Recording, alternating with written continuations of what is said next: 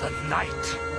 I am Batman! I'm a huge Batman fan. I love watching the animated shows back in the 90s every Saturday on WB. I watched it every Saturday, recorded on VHS tapes. Yeah, I said it, VHS tapes. I'm kind of showing my age though, but I don't care. But Kevin Conroy for me really transcended the voice of Batman. I felt weird when somebody else played Batman and Kevin Conroy's voice did not come out.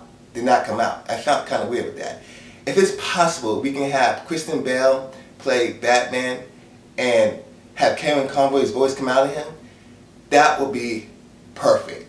Batman Begins is pretty much an origin story of Batman, hence the name.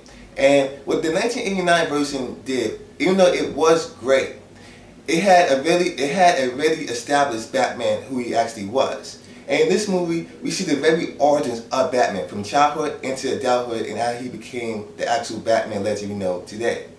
And that's why I like how Christopher Nolan told the story. Christopher Nolan told a story in a dark, deep version. He can always tell a story, and he doesn't fail in that aspect. And he had a good cast in this movie. He had Morgan Freeman, Liam Neeson, Christian Bale, and yes, Katie Holmes. She was one of the not so much prominent actors. Liam Neeson, for me, always brings a sense of grace to film. No matter what movie or what role he does, he brings some type of class. And I don't know, but he is just a great actor no matter what role he does. What I like about Batman Begins is that it took the Batman legend from Joe Schumacher's versions, from Batman Robin and Batman Forever. They were gimmicky, funny, and unbalanced. And what Christopher Nolan did, he brought the Batman legend back to where it needed to be. Dark tone, seriousness, and not messing around when it came to the story. And that's why I think Christopher Nolan is one of the great storytellers of our time as a director.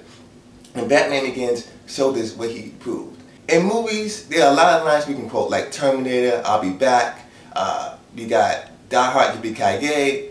But in this movie, there's a line, personally for me, I just thought it was a great line. The line that did it for me in this movie is, he said, I won't kill you, but I don't have to save you.